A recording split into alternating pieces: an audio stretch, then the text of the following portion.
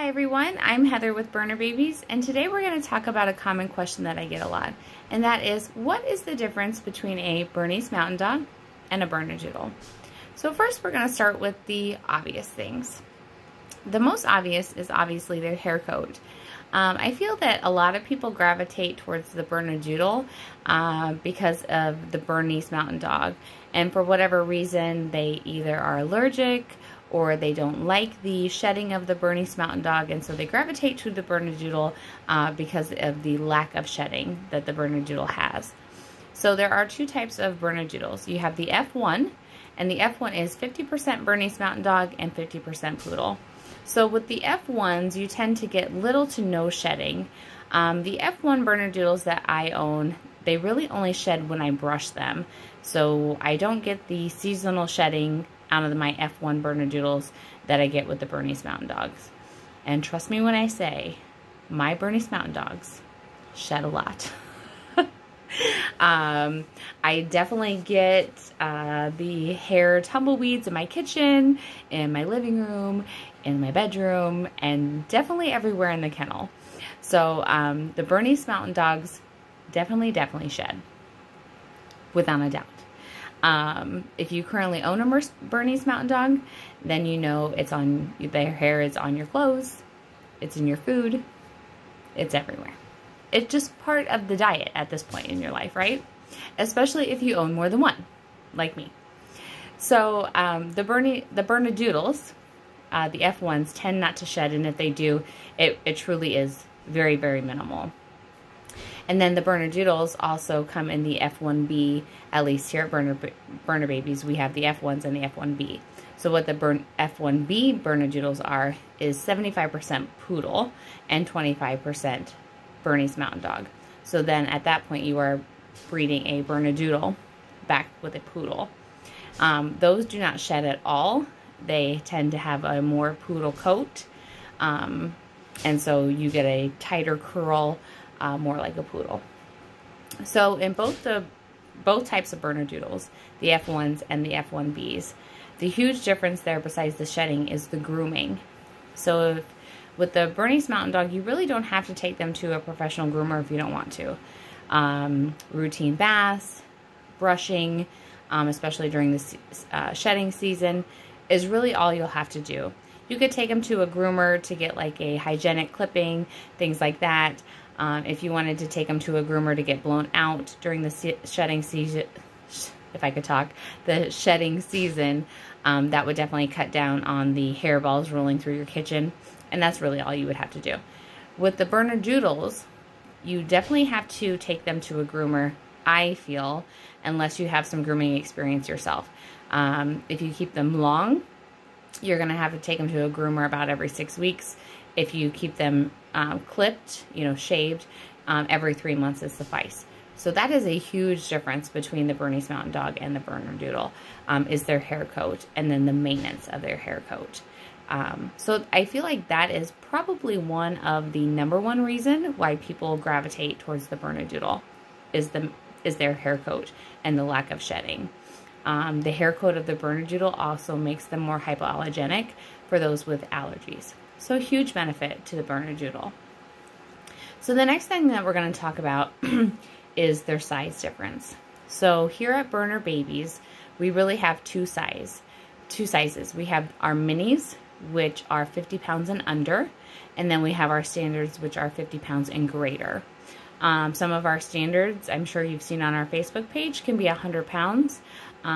Really that comes down of only one of our females, and her name is Charlie. She has huge genetics behind her, and so we do have some that are as large as 100 pounds, but that is not typical. Most of them are between 50 and 70 pounds. And then we have our minis, which run between, I would say 35 and 50 pounds. So they come in two different sizes. So you can get them much smaller than your standard Bernese Mountain Dog. And then you have the size of the Bernese Mountain Dog. Our average female weighs about 100 pounds. Our average male runs about 120 to 125. So on average, if you take away Charlie's puppies, the Bernedoodle is much smaller and can be much smaller. So those are for people who who love the temperament of maybe the Bernese Mountain Dog, but maybe not the size of the Bernese Mountain Dog. So great benefit there for those that love the Berner, but maybe not the size. So I say that is probably reason number 2, that people gravitate towards the Bernedoodle versus the Bernese Mountain Dog. So I'm sorry, I have a little cheat sheet over here that I keep referring to. So if you see my eyes jaunting that way, that's why. So those are, I would say, the 2 most common things that I hear why somebody is picking the Bernese Mountain Dog over, or I'm sorry, the Bernedoodle over the Bernese Mountain Dog. So from my point of view, someone who has raised Bernese Mountain Dogs for a really long time, since 2006. I don't want to say that how many years because it makes me feel old, but we're just going to say since 2006. My very first litter of Bernedoodles, I was shocked by how outgoing they were right away. So I would say on average, my Berner puppies start getting real personalities between about 6 and 7 weeks. That's when they truly, truly start coming out of their shell, and you can see like the individual personalities of each puppy. My Bernedoodles, though, they truly start wagging their tail about 3 weeks old and individually start coming out of their shell right away, around 3 weeks old. I feel like as a breeder who really only raised the Berners, to see a puppy at 3 weeks old start coming out as an individual so young is truly impressive. I think it speaks to how lazy of a breed the Berner is compared to the Bernedoodle. So that's what we're going to talk about next, is energy level. So the Poodle is a sporting breed, and the Bernese Mountain Dog is a working breed. And that is the difference right there. That is where the energy level comes in. Now here, for me, I am a low-key dog type of person. I love how low-key and chill the Bernese Mountain Dogs are. So when I picked my sires, my poodle sires, it was important to me that my poodles also had that kind of low-key, chill personality. Now keep in mind, the smaller of a dog you get, the more energy level they tend to have. So Dudley is our poodle sire. He's very chill. He could be a Berner. He is so laid back and so low key. And then Calvin, he has a little bit higher energy level, but also a great, amazing dog. When he comes in the house, so all my dogs come in the house at some point to kind of socialize and be with us and spend time inside. But when Calvin comes in the house, he is so laid back and so awesome. He just wants to veg with you on the couch. He's a great, great dog. And then there's Griffin, who has more energy than both of them probably combined because he's a smaller dog. He's about 30 pounds or so. But he, for a 30-pound dog, is amazing. He just is a great dog. I picked the perfect sires for what they're doing. They just are incredible dogs. But keep in mind, the smaller you go down in the Bernedoodle breed, the more energy level they have. So always keep that in the back of your mind when you're thinking about the Bernedoodle that fits best into your home if that's what you're looking for. So the energy level between the Bernese Mountain Dog and the Bernedoodle will always win as far as energy. Every once in a while, you'll get a Berner who's got higher energy, but it really is not the norm. Your Berners usually want to veg out on the couch. They'll play for 20 minutes, and then they need an hour nap. That's even as a puppy. They are just a super low-key, chilled dog, even right away as puppies. They play in the playpen, and then they need an hour to recoup. It really is that way. The Bernedoodles could play for an hour, take a 10-minute nap, and go back for an hour. It's that way right away. So something that is very different. Your Bernedoodles are going to be able to keep up with the kids for a longer amount of time versus the Berners are going to play with them and then go lay in the corner of the yard and just watch for a little bit. That is a huge difference. So kind of keep that in mind when you're, weighing the pros and cons. Are you a more active family or are you a more low-key, watch TV on the couch type of family? Which fits better into your lifestyle. Okay, so the next things we're going to talk about are health and lifespan. So we all know If you have followed the Berner or have been a fan of the Berner, researched the Berner at all, we all know the health risks that come with these breeds, with this breed. Sorry, I swallowed wrong for a second. We all know that there are a lot of health risks that follow the Bernese Mountain Dog. If you've researched it at all, it is because they almost went extinct a couple of 100 years ago, and because of one man, we all have this amazing breed. But to do that, there was a lot of interbreeding, and with interbreeding comes bad stuff, right? So here we are, breeders, we're trying to get rid of all this bad stuff. But unfortunately, we do have to work through that genetically. And so there are risks of cancers, there's risk of hip dysplasia, you know, bad things. And so that has shortened their lifespan. It's going up. When I started in 2006, the lifespan of a Bernese Mountain Dog was 6 to 8 years. They've increased that now to 8 to 10 years. So we're getting there. We're fighting a good fight, right? But it is 8 to 10 years is their lifespan. With the standard Bernedoodle, it's about 12 years. With the minis, it's about 15.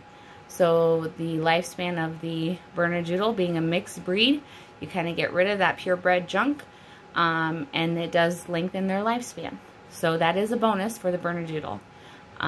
Chalk that one up to them. That's a good thing for the Bernedoodle. And that is also a good thing that you get rid of that purebred, those purebred health risks. We test exactly the same that we do for the purebreds, because they do individually carry health risks, the purebreds. So we would hate to carry those health risks into the Bernedoodle puppy. So we test them exactly the same.